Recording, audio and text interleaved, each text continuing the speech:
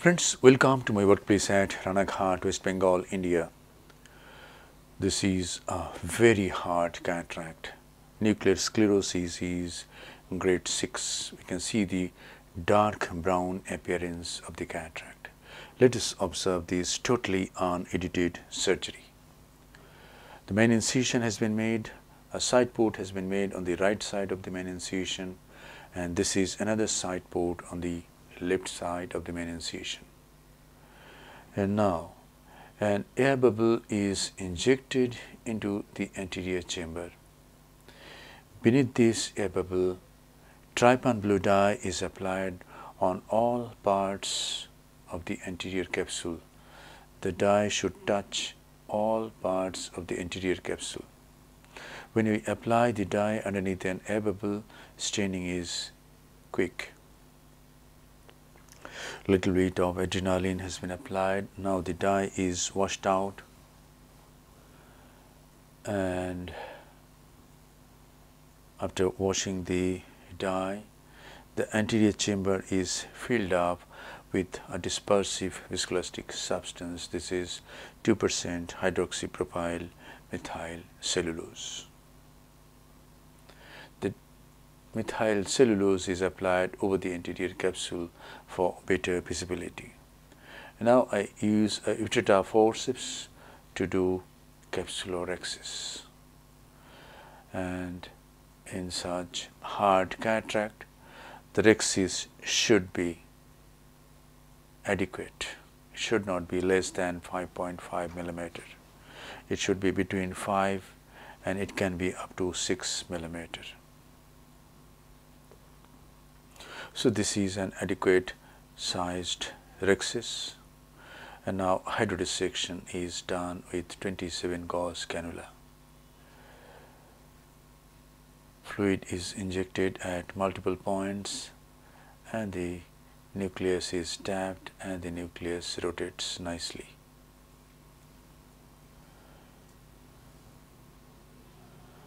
Again 2% SPMC is applied, and now is the time to go into the eye with the Phaco handpiece.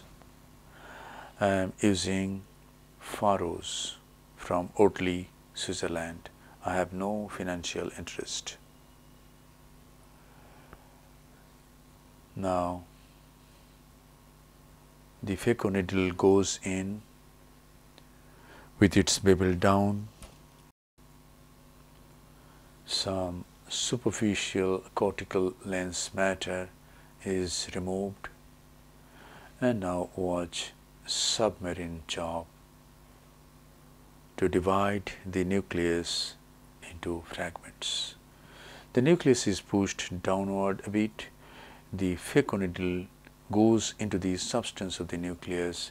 It travels through the substance of the nucleus towards the opposite equator. It starts from 11 o'clock and goes towards 5 o'clock, and as it reaches near 5 o'clock, the chopper is used to have a very nice crack. Now I rotate the nucleus 180 degree, go to a deeper plane and separate the two heminuclei completely, and the two heminuclei are completely separated in this case. And this is another one heminucleus divided into two large fragments, and this is another heminucleus. This is also divided into two large fragments.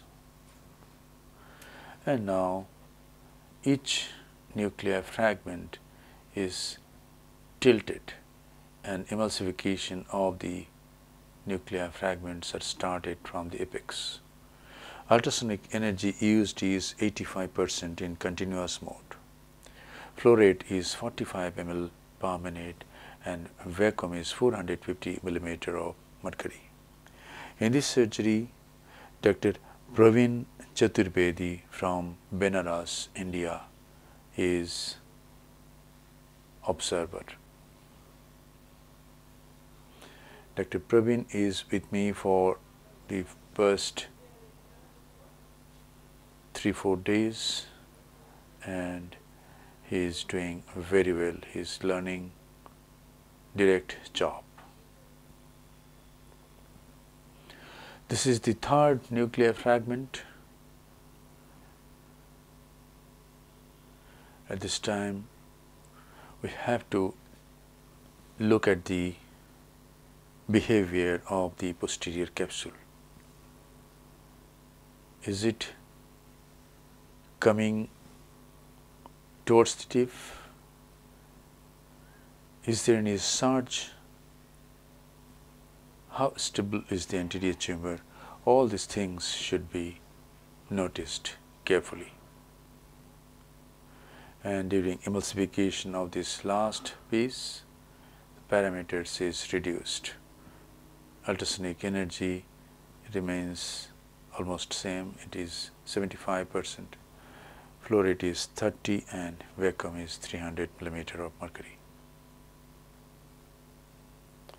And very slowly, very gradually, keeping the tip at the central part, the last portion of the nucleus is emulsified.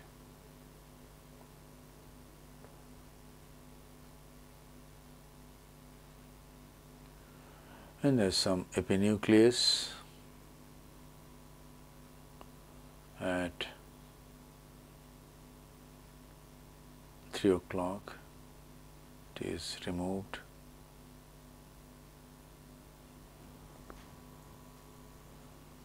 And some more epinucleus here superiorly. And now in this case I made two side ports to use bimanual irrigation aspiration. So I take the bimanual irrigation aspiration cannula. First I introduce the irrigating probe into the anterior chamber, go all around along the equator of the capsular bag so that the cortex get hydrated and it comes easily.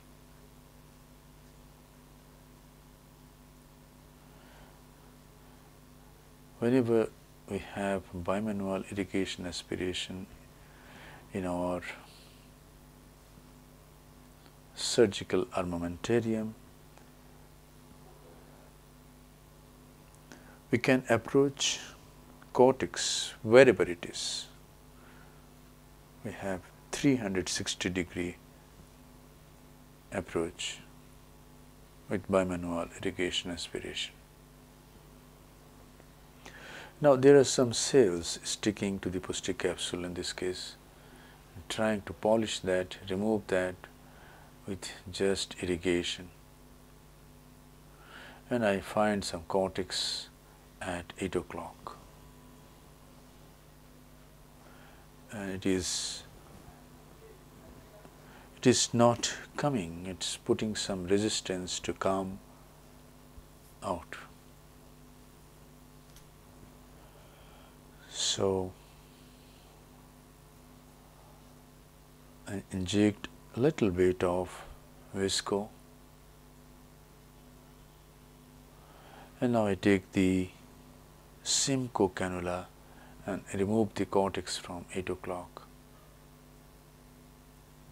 Few more fibers attached to the posterior capsule at 5 o'clock also removed by this gentle instrument.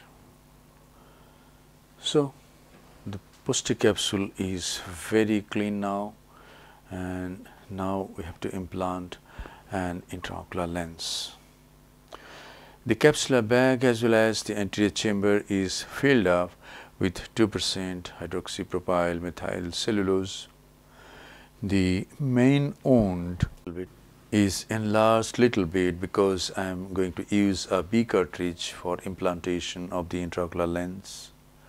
And now here goes the intraocular lens, a single piece monofocal hydrophobic intraocular lens is placed in the capsular bag.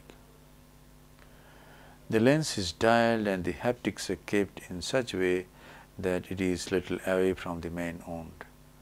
The idea is to wash the capsular bag nicely. The capsular bag is nicely irrigated, and then the antechamber is also irrigated. Then irrigation and aspiration by the Simcoe cannula is done for some time. Still lot of visco is there, and now I am going to use the irrigating probe of bimanual irrigation aspiration. The irrigation cannula is used for some time, and a lot of visco from antechamber as well as from capsular bag is removed just by irrigation. Now I use irrigation and aspiration together,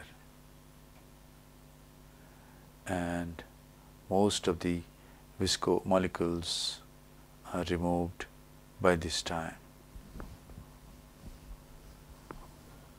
Now this is a bit of moxifloxacin. Then the side ports are closed by hydrating corneal stroma. Hydrate, don't hydrate much, hydrate only that much to occlude the incision site. At this time, a gentle stream of BSS goes towards the corneal endothelium as I do the final lavage. The antechamber is nicely formed. Integrity of all the wounds are checked, and then few drops of moxie is applied and the case is concluded. Thank you very much for your attention. Hope this video will help you in developing your surgical skills.